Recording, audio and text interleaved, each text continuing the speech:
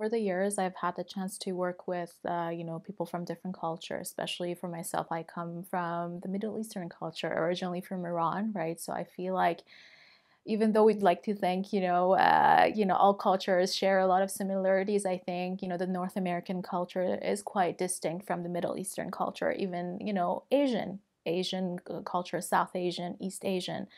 And I think, and I'm noticing these days that, some clients really prefer to work with someone who comes from the same culture, or at least has some understanding of how the culture works in more interdependent cultures in the Middle East or, Asia.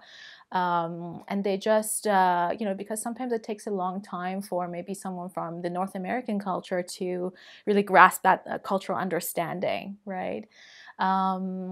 Because, as soon as, for example, they mention, oh, I'm from Iran, I have like a broad understanding of what the culture is, like just a general culture in Iran, right? So I think that just helps to make the client feel more understood in the session. And it also helps like with the initial connection that they find with you. They don't have to explain themselves, like spend like 30 minutes just explaining, oh, this is my culture, or like educating you, because they assume and feel like you already know the culture, and they just say, how our culture is. So I think that's been helpful. I also noticed that a lot of clients these days are looking for people like a female, a woman of color, someone has had their experience being from the minority culture, right?